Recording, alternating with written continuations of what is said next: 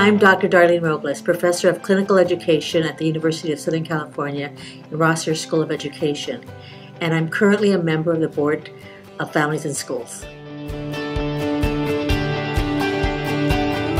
The time that I joined the FIS board, I was superintendent of the Los Angeles County Office of Education, the largest regional service center in the country, serving 80 school districts and over 1.7 million children.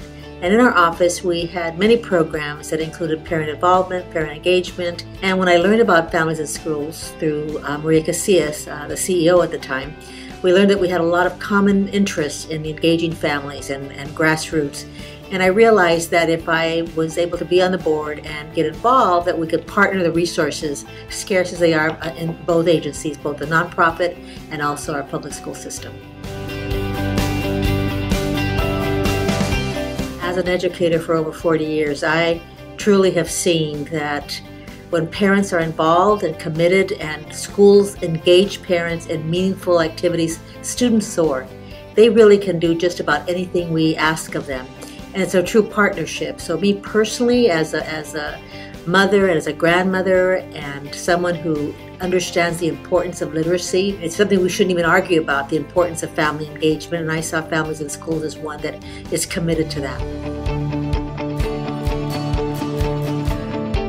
What makes FIS unique is their ability to work across different agencies and school districts and really kind of be a broker of good ideas and practices and sharing them. They are always looking at what we can do to tip the scale, to do one more exciting thing, to really engage our parents in ways that we may have not even thought about before, and being creative about it.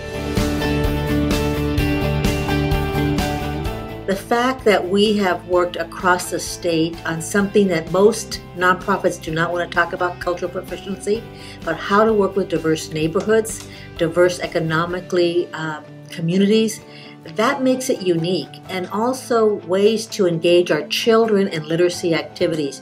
I don't see another agency doing those two things right now.